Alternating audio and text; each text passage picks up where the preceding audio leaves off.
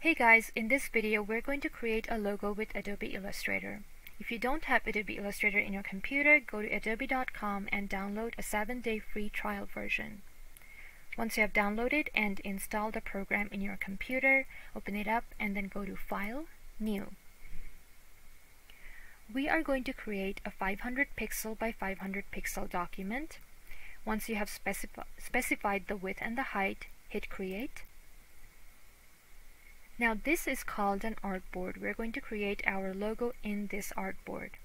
The first thing I want you to do is go to File and then Save it. Click Save As and then give it a name. I'm going to call it Logo. Make sure you're in a folder where you can easily find the file. I'm going to save it in my desktop. And then also make sure that the file type is selected as Adobe Illustrator.ai. Hit Save. OK, and now you're ready to make your logo. I want to make a few assumptions here. The first assumption is that you have already decided your brand colors, and the second one is that you know your brand fonts. We're going to need those once we start creating our logo. I'm also going to assume that you have downloaded and installed your brand fonts in your computer. Alright. So now that that's out of the way, let's start creating our logo. The first thing I'm going to do is go up here on the left and hit the Type tool. Click anywhere on the artboard and start typing. Type your business name. For this tutorial, I'm going to type film and grains. This is the name of a magazine I used to run when I was still in college. It was a film photography magazine and it was a lot of fun. Anyway, so let's start changing this logo. I'm going to select all the text, and then the first thing I want to do is change the font. On your right, under Properties, you can start changing your font. If you don't have Properties open, go to Window up top and then find Properties and make sure that it is checked. Alright, so under Properties, under Character, you can now select your font. If you have downloaded and installed the font you want in your computer, it should show up in this list. If you don't see the font right away, you can start typing the name of the font and then it should show up. So for this tutorial, I'm going to use a font called EB Garamon. There you go. Alright, I'm also going to make it a little bigger by using this font size. And I am going to make it 60 or 70. 60 is good. Alright, now the logo has gone beyond the artboard. To fix that, I'm going to select the Selection tool from the left and then drag it with my mouse and bring it towards the center. Now, it doesn't have to be perfectly centered. You can just kind of eyeball it, because by the end of the tutorial you'll see that once you save the logo, it doesn't actually save all these white empty area in the artboard. It only saves the logo. So you can have it over here, down here, it doesn't matter. I'm just keeping it towards the center because it's easy for me to work with. It doesn't have to be perfect. Alright, so now I have something that I can start working with. The first thing I want to do is change the color of the logo. So I'm going to go over here on the left and double click the Fill box, and then if you know the hex code of your brand colors, you can start typing. I have a color, it's a dark gray color, and the hex code for that color is 4B4B4B. I'll type it here and then hit OK. As you can see, the color is now changed to a dark gray. Alright, so now it's time to make some more adjustments. You see that the letters film and grains, it looks pretty good, but I don't think I want the word and spelled out. So I'm going to go and select the Type tool once again, get rid of the and word, and use an ampersand instead. Like so.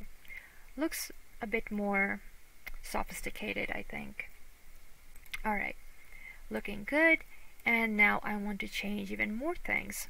So I want to see what it's gonna look like with thicker font. So I can change the font style by coming here under properties. I can make it medium, semi-bold, bold, extra bold, italic.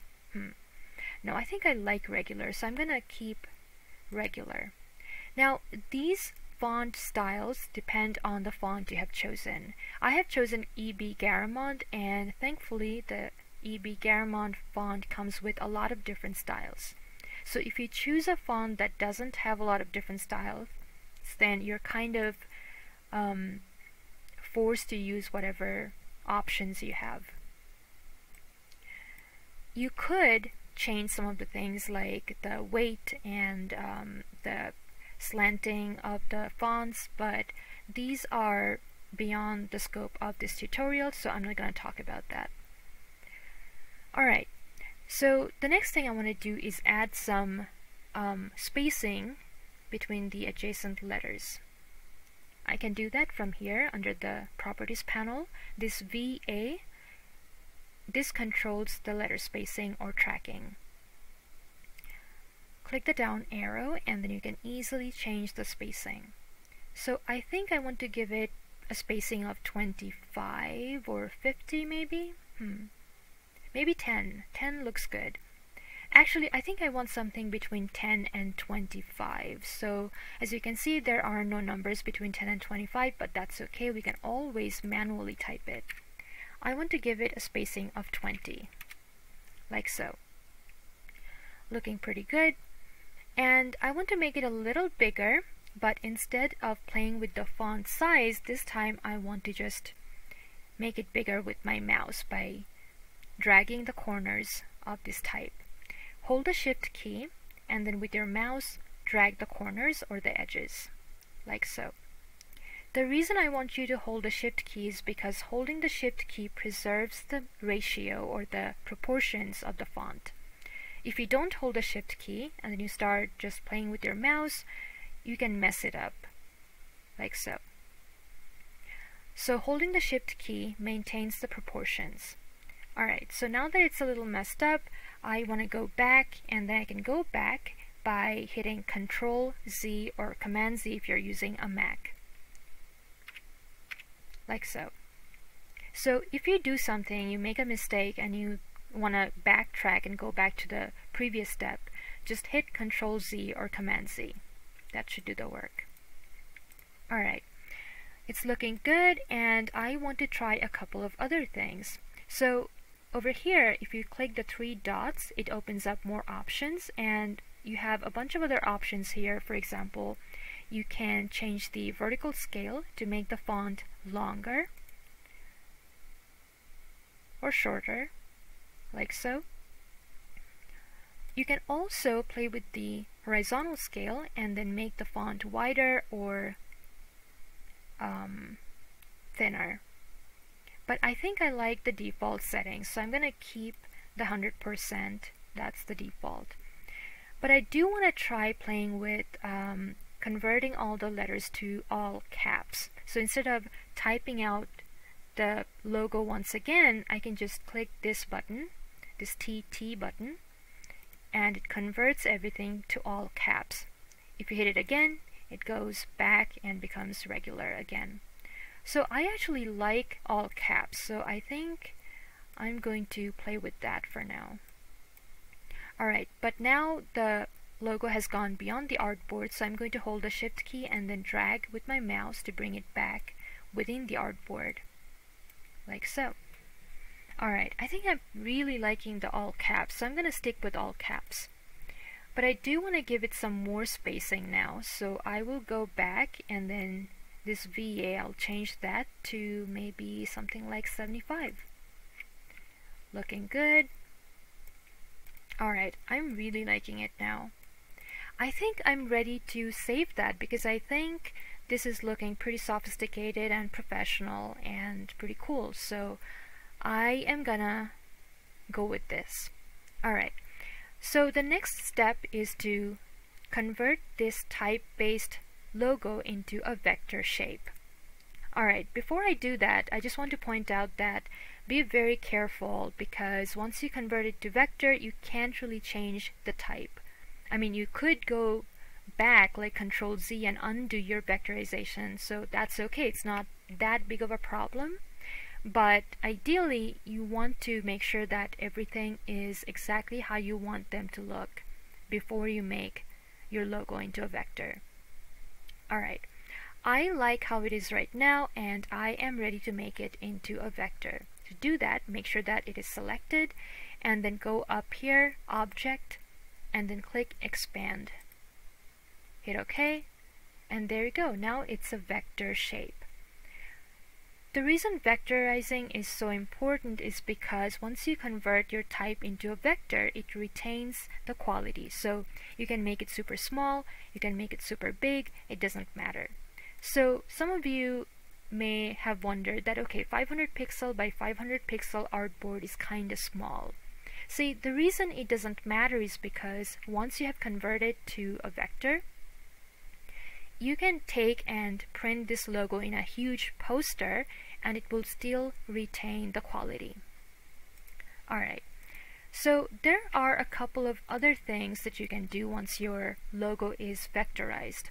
For example, you can control the individual letters, because they're now individual shapes, and make something funky. For example, if you click it and then under Properties, you will see a button that says Ungroup, because by default all these shapes are grouped together. So if you hit Ungroup and then click anywhere in the artboard, it basically makes it so that you can now start changing these individual shapes. For example, let's say that I want to play with this ampersand. So I'm going to click the ampersand, and as you can see, it selects only the ampersand. Now you can drag the corners to make it bigger, like so. You can change it, you can move it up or down, left or right with your mouse or the arrow keys, and you can even rotate them, like so. It looks pretty funky, right? I kind of like it. I eyeballed it, but it's starting to look pretty neat. So yeah, you can, if you wanted to, change the individual shapes and then make something a little more funky. But for my purposes, I don't want it to be too funky, so I'm gonna go back with Control Z, and then like so, because I want it to be simple but sophisticated and professional. Alright, I think I'm ready to save my logo. To save that, go to File, go to Export, Export As, and the first file type we're going to save is SVG. SVG is a code-based file type. It makes the file size really small, but it does not take away from the quality of your logo. So they're perfect for using on websites. Once you have selected SVG from the drop-down, hit Export, and that's it. Hit OK. Alright, that's good.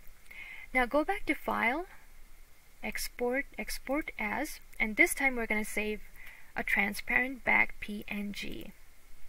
Alright, so choose PNG from the drop-down, hit Export. This will open up the PNG options, and make sure that under Preview you have the logo as you want it to look like. So by default, your artboard should have cropped, and then your logo should be constrained by the logo's edges and not the artboard's edges. Make sure that the background color is set to transparent, and then hit OK. And that's it. You have your logo now.